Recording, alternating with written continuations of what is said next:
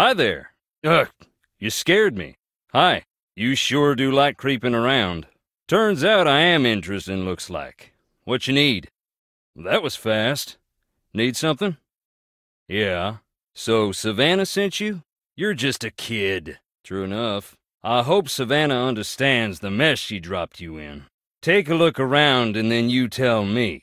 Who's more welcome here? The living or the dead? Say what suits you. Won't make the nights around here any shorter.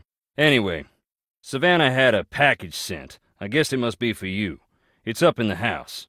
My cousin, Harper and Charlotte's cousin. She lived with the girls after her mama passed. I did, once, and now I don't. Charlotte was something special, just like our Jesslyn. She had the most beautiful voice. When she sang, it was like sunlight busting through fog. She was the talented one of the bunch.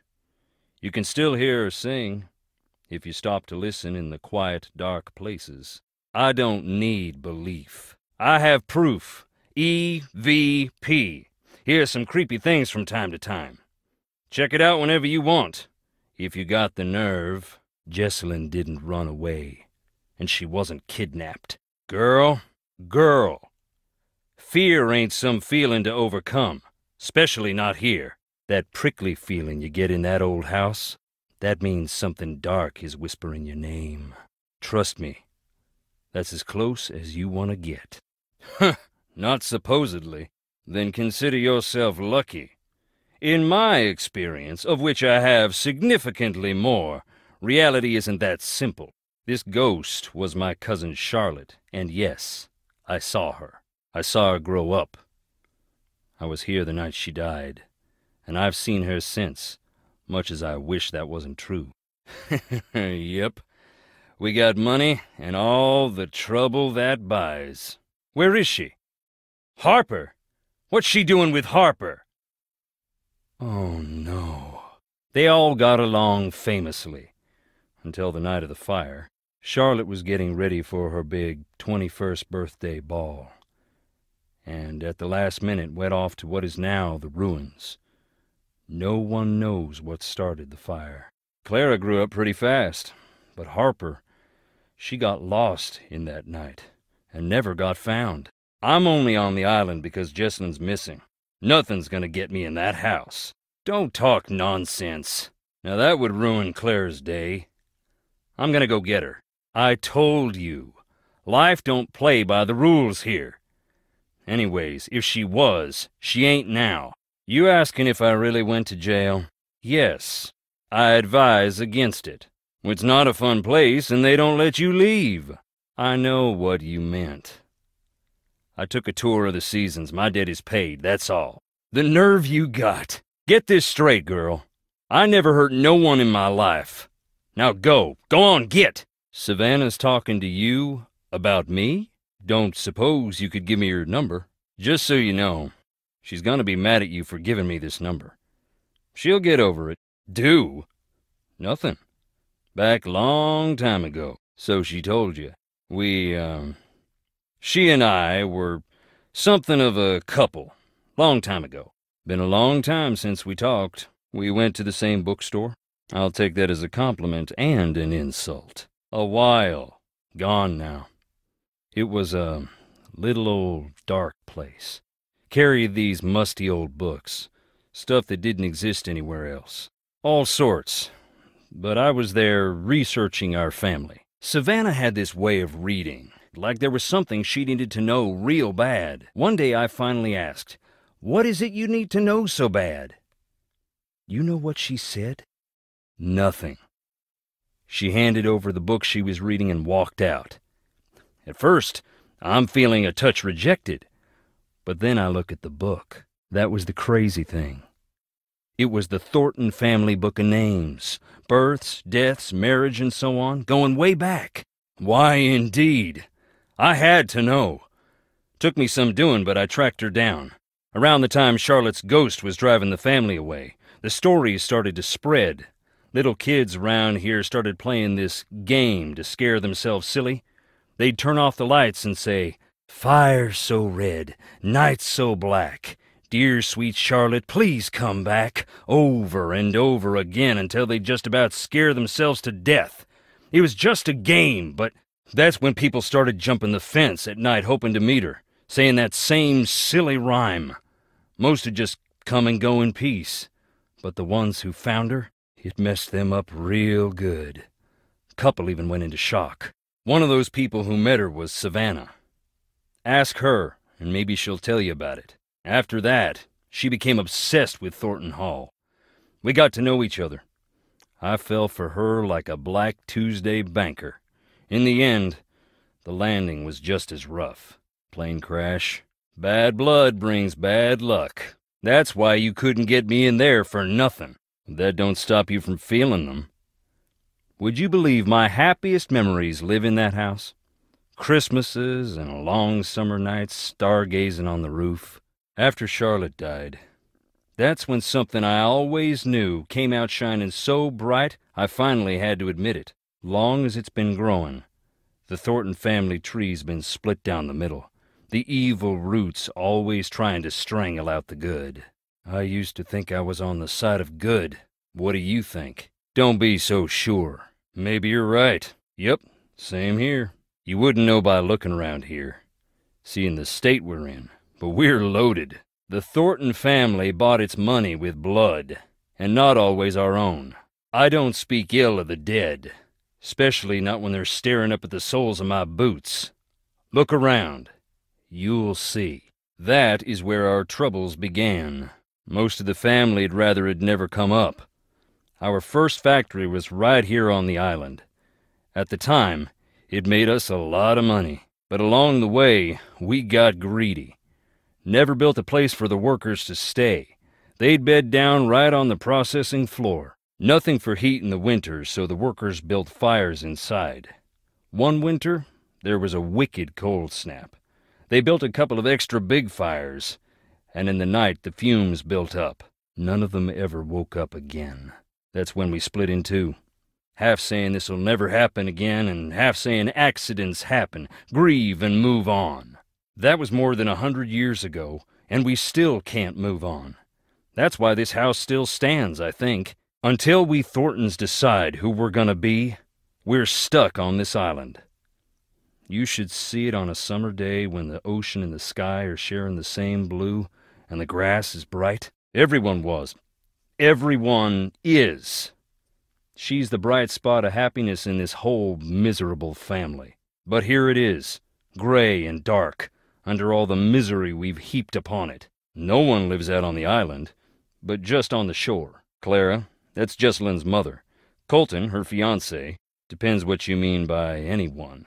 No. Here, take this. Yes, maybe that's enough for now. Clara. No. Dunno. The night before I saw her take off into the night holding this little package like it was precious to her. The look on her face. I should have stopped her, said, "What is wrong?" "Good, sweet nonsense, no. Do not even imply that I'm after that to anyone. I do not like that shifty little punk, but I have said that about all Jesse's boyfriends. With him, I mean it a little extra. Something's crooked with the two of them together. I don't know if she can see it or not. Don't believe that, because it ain't true. She used to come visit just to laugh at me through the glass. That was the price of hearing about home. You really want to know? Then listen. I don't care if you believe me, but keep this to yourself. I wasn't close to the company then. Still ain't, but I heard through a friend of the guy down the way. You know how it goes. I heard that our processing plant in town was up to its old tricks, hiring people who couldn't afford to quit and treating them beyond bad, locking them in to meet quotas and such. I asked Clara. She denied, naturally, but it made her so mad I asked. I had to go check it out myself. I went in the middle of the night, and right away I saw it was true. The exit was padlocked, right in plain view of the world, and no one cared. I broke in, that's true. I was furious. I broke one of the big machines, that's true too. So there it is. I stood up, and boy did I get knocked down. You don't even know the half of it." She couldn't come look at me through the other side of the glass. I never saw her again. I'm not exactly enthusiastic about the dead, no offense meant. But yes, I do find it interesting. Life is a quest for truth, is it not? And death has a way of stripping away all pretensions. You Northerners don't have a lock on big thinkers. We got plenty. Like Roscoe J. Redbrook and the Gimbaltucky Boys, and I dare you to say their lyrics don't equal those of the Greek poets. And we got that old guy with the white suit and the chickens. Point is, I like ghosts because they show me what is, not what I want to see. And wearing boots don't make you stupid. Makes you smart, if it's muddy. You did. You don't look near as bad as most who see her. She terrifies everybody. Sorry.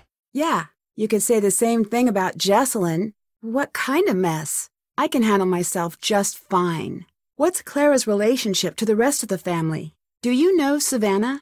And now? What can you tell me about Charlotte? Sounds like you were close. Do you believe in ghosts? Why not? What made you call Savannah? I think you're just trying to scare me away. Nancy. Something dark? Savannah said Charlotte was supposedly a ghost. In my experience, ghosts tend to be not real. Have you ever actually seen this ghost? From what I understand, the Thornton family business is very successful. I'm not exactly sure right now. She was working with Harper? Jessalyn's here. She's on the island. She's safe. Did Clara get along with Charlotte and Harper when she was younger? What exactly happened? After that, what about Clara and Harper? Why aren't you in the house? I met Harper. I did. I can prove it. She's down under the house. I swear Harper was there. Is it true that you have a questionable past? Why? No, I mean, why did you go to jail? I'd really like to know. Was it something that would make you a danger to someone like Jessalyn? Savannah seemed to think you'd be disappointed she didn't come here. Any reason why? Yeah, she's helping me with a case. Sure, it's 404-555-4478. I don't think she'd want that. Why? What are you gonna do? Told me? How did you meet Savannah? You don't seem like the type.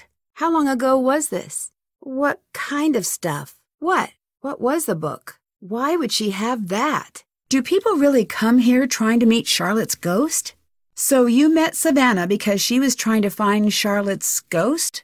What happened to Charlotte and Harper's parents? Seems like there's a lot of misfortune in the family. I saw something I can't explain in the house. I don't believe in ghosts, but you said you were researching the family. Why? And now? I think you are. Maybe you're not. I don't know. What did you mean about the family being split in two? What's that have to do with anything? And you think one part of the family had more to do with this than the other? I found a set of graves without names on the markers. What happened? When did the factory accident happen? Were you close to Jessalyn? Does anyone actually live here? Who else is here? Anyone else? Any other alive or verifiably real people? Is this Charlotte's? Do you know what this is? Can you tell me what it's for? Who runs the family company? Do you think that's fair? Do you think that what happened to Charlotte was an accident? Would you like to run the company? What do you think of Colton? Clara told me that she never intended for you to go to jail. Why not? You don't seem like a bad guy. Can you tell me why you ended up in jail? I do. Okay. You must be pretty mad at Clara. What ended things with you and Savannah? Have you always been a ghost hunting enthusiast?